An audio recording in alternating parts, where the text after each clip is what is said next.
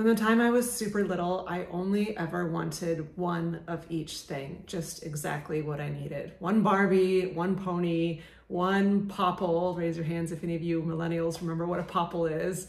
One stuffed animal cat, and a very limited wardrobe. I remember I had this like little, like, God, it was so 90s. It was like biker shorts that were like pink and purple and blue, and then coordinating flower tops, and then I could mix and match all the set, and I was like, oh, this is great, this is all I need. Why I came like this, I have no idea. I remember decluttering though, like as 6, 7, 8 years old, like, oh, there's too many toys. You know, my dad had 4 sisters and he was the first one to have kids, so there was never a shortage of nice gifts in the house. But from a very young age, for whatever reason, it always stressed me out to have too much stuff, and it just overwhelmed me. I'm like, why do I need 3 Barbies when I can only really hold one in my hand at a time, or whatever? It just never made sense to me to have a plethora of things. And most of my childhood was like that. I would play with my toys a little bit, but I grew up in Canada, so a lot of my time was spent hanging out in the woods and going on bike rides and exploring nature, and that's always what made me happiest, not having the new latest and greatest whatever toy. And that carried on pretty much through most of my childhood. And then when I was 14, we moved from Canada back to the States, and I got my first taste of a real declutter. We had a garage sale, we had a big, normal suburban house, but we were moving, so we had to get rid of a lot of things, and we had this big garage sale. And I remember my sister was a little bit salty. She didn't want to move, and poor thing, she was in the middle of high school, and didn't want to necessarily let go of some favorite things. But for me, I was like so stoked on it. I got way into the sale and just felt so excited to have a fresh start and let go of all these things. And I remember I had just like one little suitcase with a tiny little wardrobe in it, and a few, knickknack kids types things you have when you're a kid. And I was stoked on it, and it felt so free, so light, and just totally in alignment, if you can know what it feels to be like in alignment when you're 14 years old.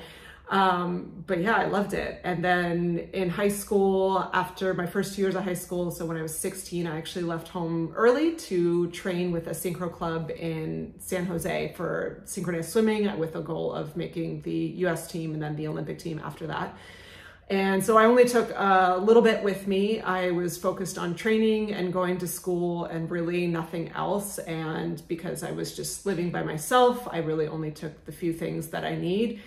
And then that carried on through college as well. College, you're living in dorms or, cluttered roommates situation, tiny housing. So you can't really have a lot of things. And I was always just focused on training and going to school. And really, you don't have money when you're in college and high school anyway. So I was never too into shopping. And then I got my first job in Vegas, and things changed. I was in the entertainment business. I was doing a Cirque du Soleil style show. And so there were a lot of PR events and parties and wine and dine and fancy dinners and club events. And I had my first apartment. It was my first job. So I fell into that keeping up with the Joneses trap. And it's interesting how, no one tells you it, but it's just this like pernicious thing that seeps into our awareness in Western cultures, that you just need to start, this is what you do when you have an adult. And I had my apartment, and so I was like, oh, well, I need a fancy couch. And I bought this, my dad helped me, it was my first job, but I bought this like really just stupid, like it looked pretty, but it was one of those like Z gallery, like not functional couches with like a wood frame and cushions that always slid off. And like, it was like something you should look at, but not lounge on. And then a glass coffee table, which was always like, I felt like on the verge of breaking because there were all these little pieces to it. And then a big fake plant. And then my wardrobe absolutely exploded, because it turns out when you go from 90 miles an hour of training full time and going to school full time, and then having a pretty fairly easy schedule with 2 days off and money for the first time, boredom sets in, or at least it did for me. And Vegas is kind of a rough city to live in that there's not, people think of the strip, oh, it's so exciting. Well, like that gets old after a month. And then it's kind of just like strip malls and suburbia and cookie cutter homes. So I started shopping a lot to kind of fill the void. And with all these like special events I was going into, I had this, it just snuck up on me, this feeling of like, it's never enough. You have to have a prettier dress, another pair of shoes, a new handbag, and keep decorating the home. And now, well, now I need this kind of dish set. And oh, now I need this kind of entertainment thing or this kind of fake plant here to, you know, just keep decorating or impressing people that don't actually even care. And it just kept accumulating, especially the wardrobe. But rent was cheap back then. We all had big walk-in closets. So I had hundreds and hundreds and hundreds of items. And I remember waking up some mornings and looking at all this stuff and like panicking and feeling this incredible feeling of oppression. Like, why do I have all this? I don't need all this. I don't want all this. This is someone else's life. But then you can't deal with those feelings. So I just brush them away and then go to the mall again. And then I moved in with my boyfriend at the time, who is absolutely not a minimalist. He is what I would call a maximalist. He likes stuff. He likes clothes. He likes gadgets, electronics, just art and stuff around the house. And, normal, I would say he's a little bit heavier than the normal American consumer, but maybe middle of the road. I don't know. I'm definitely not. I'm definitely on the other end of the spectrum. But you move in with someone and you combine lives. And so we just had a lot of shit and drawers of electronics and just endless piles of whatever. And that absolutely stressed me out. And it was sort of beginning to suffocate me without even realizing it. But you never question these things because we're kind of just, you look at what your peers are doing, you look at what's on television, you look at what's on commercials and what your friends have. And there's just sort of this push to be like, well, this is what an American home looks like. This is what it looks like to be successful. This is what it looks like to be an adult. You need this TV and this computer and this many clothes. And especially with clothes, I remember when I did move from Canada to the States, we moved to Scottsdale, and not that fashion's not a thing in Canada in the 90s, like it was, but half the time we're in snowsuits, like it was cold. But in, Scottsdale, Arizona, at a very wealthy high school, it was very different. I remember when we moved, I had just 5 outfits and I was so stoked. I'm like, yeah, I've got one for each day of the week. That's all I need. And then I remember some of the mean girls kind of made fun of me, like, oh, you're wearing that again? And I remember this one girl, Robin Greenberg, she told me, she's like, oh yeah, I'd never have worn the same outfits twice ever in her high school career. And I was like a sophomore at this point. And it planted this seed, when you're young and insecure, and you want to be liked. And it planted this seed of my worth is in what my fashion is. And that caught up to me in my 20s when I was all my insecurities, those childhood things you haven't dealt with yet, started coming out and I need this new pretty dress to be worthy, or I need this new pair of heels to be liked, or whatever. Or I need this new decoration in my house to be its certified adult. And it really, fast forward into my later 20s, it was really starting to catch up with me. I mean, there were other things going on in my life too, but it was a really suffocating feeling of I don't want all this stuff. And it felt like a trap. And I know some people, I've been talking with people in the comments, we get into these situations where how the hell do we get out? And it seems impossible. And it seems like, well, that's just how it is. But we're a summation of our choices. And particularly with consuming things and then subsequently choosing to let go of them, you can choose a different life if it serves you, and you can choose to augment your behaviors in a way that will better serve your life. So fast forward a couple years, I would start to declutter, but then when you're living with someone who's, that's another challenge, has a different value system on that. You can sometimes not progress as much as you want. But fast forward, that relationship did end up ending for a multitude of reasons, but it was the right thing to happen. And that sort of really kicked me off on my decluttering journey. We'd been living together for 7 years. And so I was moving out to an apartment, and that was like a fresh start. And not saying you need to have a breakup to start your decluttering journey. But for me, it just sort of lit the fire under my butt of okay, this is my place. I was now 30 years old at that point versus 23 when we got together. So you know who you are a little bit more as you get older. And a lot of the things in the apartment were his TV, his couch, a lot of his art. So I moved into my apartment, and at first I was like, oh, I'm gonna have to buy this, this, and this. And then when I got in there and like just unpacked my few things, I was like, oh my God, I can breathe. This feels so much better. And I didn't have a couch. I just had this little leopard chair. And at first I was like, oh yeah, I'm gonna have to get a couch. I'm gonna have to get a kitchen table, but I didn't have a lot of money. And then I was surviving the first few weeks without them. I'm like, oh my God, this is awesome. This is so much better. I don't want that stuff. And I have just a few little, I've got my little chair.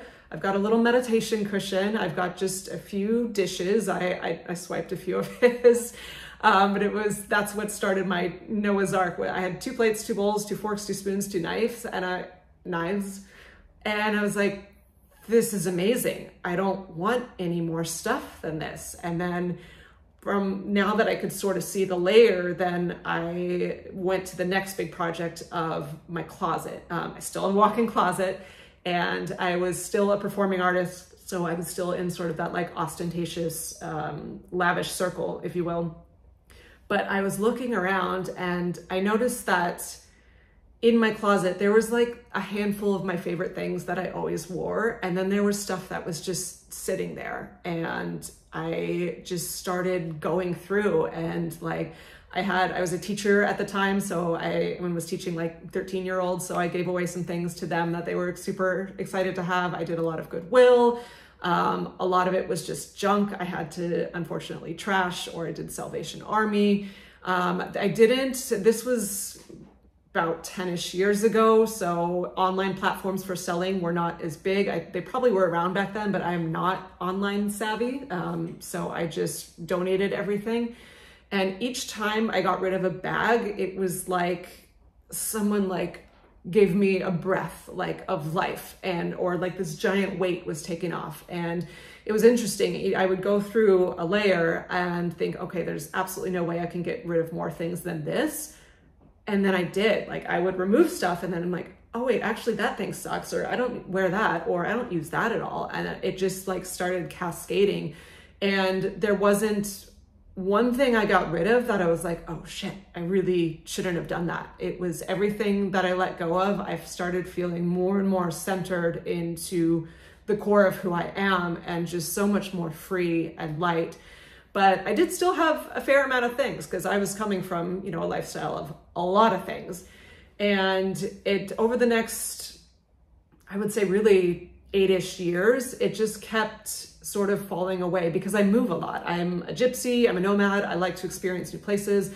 After Vegas, I moved to LA, and I still needed a moving truck because I still had things and a mattress and blah, blah, blah. But, then when I moved there, it's like you realize, man, just when you move, you really have to face how much you actually own and how much stuff you actually have. So why moving is really, really stressful for a lot of people, because you have to come face to face with everything you've accumulated. And there's a great documentary called, I think it's just called Minimalism. And the 2 guys that made it, they have a YouTube channel called The Minimalists. And one of the quotes they have is the things you own start to own you. And I think that's very true for a lot of people. And they, without even realizing it, feel overwhelmed by everything that's in their house. And, certainly if you have to experience a move, then you come face to face with that. And every time I moved a couple more times in LA. And even though I had probably less stuff at this point than the average bear, it was still a lot of stuff. It's still a lot of work, and just putting stuff in bags and bags and bags, and starting to question, like, why do I have all this? And it was about that time, maybe a couple years into LA, where I watched that documentary called Minimalism, and I highly recommend it. It's on Netflix, I believe. It's beautifully done. And just started like binge watching videos on minimalism on YouTube, and something in my soul was like, yes, this is what you need. And it started cascading again. And then I got to layers of things I didn't think I would even have seen before, which was a big one was artwork. I love color. I used to be a painter. I'm a performing artist. I appreciate aesthetic. Lots of people love art, and there's nothing wrong with art. Art is a wonderful thing. But I just came to this point of like seeing there was all this like visual clutter and stimulus on my walls. And this was at a point where I was working 2 jobs and living in Hollywood and very, very stressed out, and realizing how much, you know, my home needed to be a container to relax and to zen out.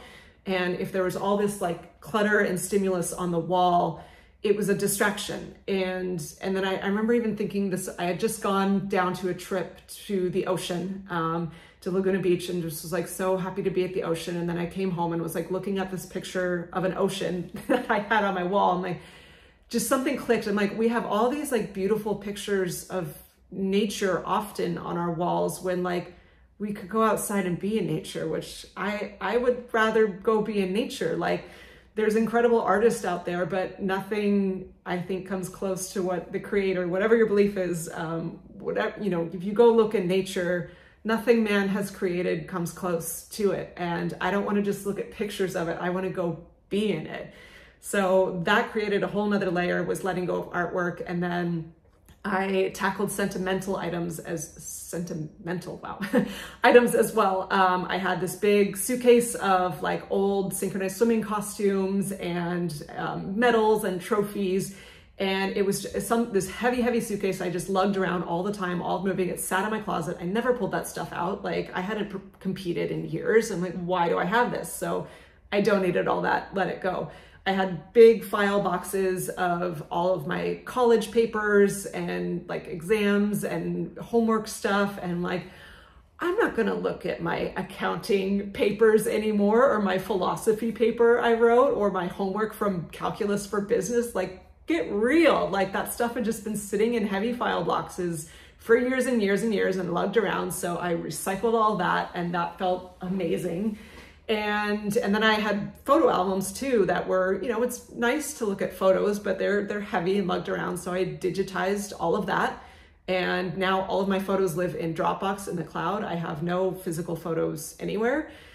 And it just sort of kept going. And then what really pushed it over the edge, I would say, to qualify me as an extreme or ultra minimalism was, this is kind of funny, but I don't know where it came into my awareness or why, but it must have been in a conversation or something. But Last of the Mohicans, it's a movie by Michael Mann, directed it. It's got Madeline Stowe and Daniel Day-Lewis. It's like epic historical film from 1992, maybe. It like just bounced into my awareness, and I was like, I need to watch this film. And so I watched it and bawled my eyes out and was completely blown away from it, even though it's like, you know, it's an older film and I was watching it on my iPhone, but it just something resonated and connected very deeply for me. And it's actually my favorite movie of all time. But it like it hit this switch in me really, really hard of not just, oh, this is a beautiful, amazing movie. It hit this switch of like, all of a sudden this bird's eye view of my life and Western life in general. I was living in Hollywood. I was living this like glam life of like high heels and performance and glitter and teased hair and tons of makeup, and, you know, the social media scene of like just a lot of fakeness, and, you know, the lavishness of Hollywood and just the consumerism, and, you know, LA is kind of a huge symbol of that, I think. And it was just sort of this click of like, what am I doing and what are we doing on this planet? Like, this is out of control. I mean, it started with, you know, is that movie perfectly historically accurate? No, but it's a good representation of our history, and coming over and, you know, Europeans taking over this continent, and sort of just this push of capitalism, consumerism, of just taking way more than we actually need. You know, we all need a little bit of stuff to survive. We all need some food. We all need some shelter. We all need some clothing. But the amount with which we consume today is out of control. And it's not just the super rich. It's easy to point your finger and say, oh, well, it's the Bill Gateses of the world. Like, yes, or the Kim Kardashians, whatever. But it's not all of them. It's, you know, upper class, it's middle class, it's even people struggling with income that are living outside of their means. It's this like train that we're on where, you know, especially with like Amazon Prime, and you know, punch something in, you can have whatever you want and delivered to your door in like less than a day. Like, that's insanity. And 99% of the time, it's not something that's life or death. Like, the amount of things we're consuming, you know, you want to talk about the 1%. I think 99% of what we consume in Western developed nations is more than it's not what we need to survive. You know, I think most people could survive on 90-ish% less of what they're consuming, myself included. I'm not perfect. No one's perfect, but so watching that movie, it just like it rabbit holed and like pushed me into this like, oh my God, I need to change the way I live. And I can't control how other people live their lives, but I need to at least live in accordance with my own integrity and authenticity, and not continue down this road of just like, oh, this is how the modern life is. Like, we can't afford to keep living like this. We don't have infinite resources. Like, it's very abundantly clear, you know, through climate change and through the Amazon burning and through, you know, freshwater shortages, through droughts, through food shortages, like we need to slow down. And, you know, what fashion is a huge contributor to that, but it's everything. Like, they're outside of the bare bones basics. Like, you know, you could go into any Target or Bed Bath and Beyond or, you know, Kohl's or whatever, like, just like look in one of those stores at like how much product is there. It's unbelievable. And again, we all need a few things, but like the amount of things in like the Walmart next to me could probably like provide for the whole city. And that's just one damn Walmart. Like, there is just so much stuff. And we collectively, you know, we can sit around and wait for the government to make some new policies and whatever, but I believe you vote with your dollar and you vote with your choices, and ultimately any change comes down to personal responsibility. You can point the finger and say it's so-and-so's fault, or you can start changing your actions to align with a better future or hoped for future. And so that's kind of what that movie like pushed me into. And from then I started morphing into this more earthy version of myself. I was looking at this closet of like stiletto high heels and sparkly short dresses. And again, if you wear those things, there's nothing wrong with that, but it just, for me, it all of a sudden was like, this is not who I am. This is not the deepest, most authentic version of myself. This was a time period, but it doesn't resonate at all. So I let all of that go. I let all of my makeup go, and just sort of morphed into this version of myself now that I would say I'm an essentialist. Like, does this mean like I live in a cave with a fur and a rock and that's it? No, like I have some things, but it's, for me, like minimalism is so much more than just an aesthetic or a tiny wardrobe. It's a lifestyle really of, I really want to try and take only exactly what I need, because we have such finite resources, and we have humans, you know, it's not to say, oh, humans are the disease and the virus, like, no, but we've made really, really bad choices. But we also have the consciousness to where we can make better and different choices and live how other animals live in nature, which is just taking what you need to survive and being content with that. And I found actually the less, you know, this is not a lifestyle of deprivation. This is, the more I've let go of, the more peace and happiness I've felt. And, you know, yesterday I went to an art exhibit that was showing like Monet and Van Gogh, and that was wonderful. But I also just went on a walk today at the beach, which was free, and connected with nature. And to me, there's nothing more gratifying than being in nature and connecting with the beauty of this planet. You know, I think that transcends, I support any spiritual beliefs that anyone has. You know, we all have our own truths, but no one can deny nature is here. And I hope no one can deny how beautiful nature is and how precious it is. And if we could just put down the iPhone for a second, put down the gaming console for a second, put down your Reddit article for a second, put down your Amazon Prime for a second, put down your, you know, magazine article about who Kim Kardashian is dating or not dating for a second, put down that whatever the hell show is popular on TV for a second, put down your damn TV remote for a second, and look outside and like, oh my God, there is so much beauty everywhere. And we've become so disconnected from that's why we think we need all these things, because there's this void inside where we feel separate. And so we're trying to feel better about ourselves by having a new dress, by having a bigger house, by having a new car, by having that new fancy gadget, by having that new, oh, my current rug's not good enough, so I need a new rug. And like, it's just more and more and more and more when you could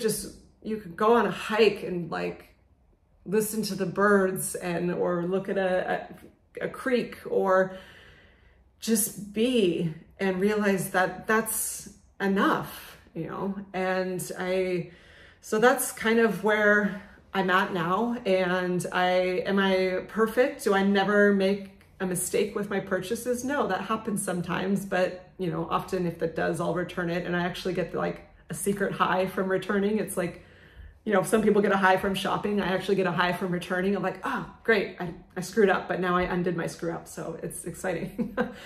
But yeah, I mean, I don't expect everyone's minimalism to look like mine. You know, I've got some positive feedback on my minimalist home tour, but then I had some people said like, wow, that looks depressing as hell. I'm like, okay, yeah, that's, you know, to each their own on that. But I invite you to think perhaps a little bit differently about your purchases and question, you know, you can't undo what you did in the past, but I mean, you can let things go, especially if you're things that can be recycled or donated to someone who might use them more. But we can start making better choices now, and rather than wait for, again, the government or someone else to make some sort of policy and fix the world for you, like we can start fixing it ourselves now and by making better choices. And when you go to purchase whatever, ask yourself, do I truly need this? Is this truly adding like really great value to my life? Is this going to help me be my most authentic version of myself? Is this going to help me serve the world in some way?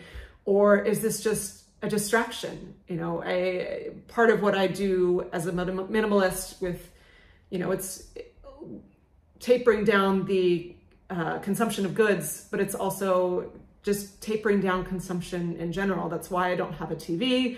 It's why I don't have any social media except YouTube. That's why I really try to stay off the internet in general, unless it's for, you know, function. To me, the internet is a tool, not a source of entertainment. It's why I, you know, just anything in life that's going to take me out of the present moment or disconnect me from the things that truly matter, like nature and connecting with friends and being of service. I want to minimize those distractions and addictions. So it's, you know, that's why minimalism for me, it's not just an aesthetic, it's a whole lifestyle.